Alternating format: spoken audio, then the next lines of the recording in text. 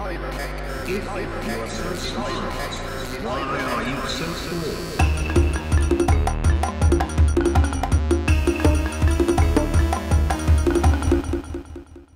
And this afternoon we have our first exercise that is to research someone online. So our speakers, Carina and Simone, give us assignment of stalking someone for an hour and a half and write a description of that person based on the findings online. We're essentially interested in what sort of data voodoo doll is created of you, from sort of browser history to DNA data that is or can be used as sort of a truth over your physical body. In 2008, I organized an open-air festival in Verona. Not true. I traveled to Paris and Luxembourg, and while listening to my favorite music, Death Cab for Cutie, I carry always my Canon with me and refuse to use the flash. And so here is what my stalker wrote about me. A day in the life of Venus starts with a photo, typically abroad and surrounded by art. There's no fear about her, she's always off to the right start. Her technical skills numerous and her characters bold. She realized both recently when praised for having the typing skills of a 14-year-old. So today, the second day of the workshop, we did an exercise called Intimacy Biometrics. And I think people found it sort of fun, silly, sometimes a bit tedious.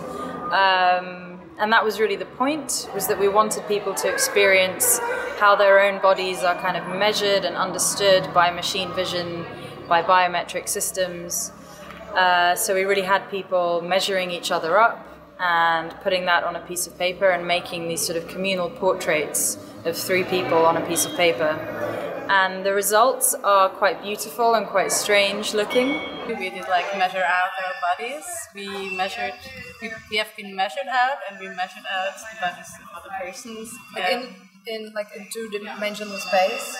Yeah, from 3D to 2D. And then we layered our bodies on a paper and got one big picture out of us. Yeah.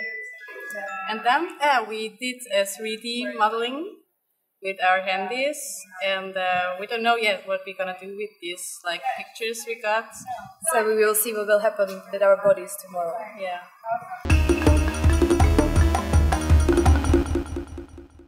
Today was day 3 of the Internet of Bodies workshop at Hackers and Designers.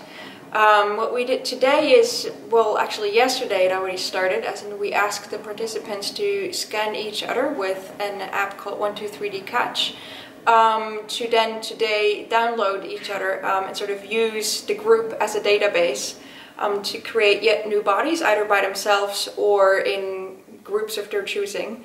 And what was really interesting is to see that for the first time throughout this whole workshop, which I think was pretty analog, people actually had to grapple with, say, internet speed, to sort of upload and then again download their bodies, and to also work with software that might have sort of overloaded their computer processing power.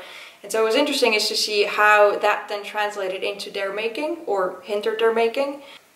And so over the 3 days we've taken people through writing profiles about each other, to mapping their bodies, doing a kind of analog version of biometrics on each other, and finally today designing their own avatar and sometimes creating a communal avatar with other people in the group, and using cutting and pasting parts of each other's bodies into one communal body.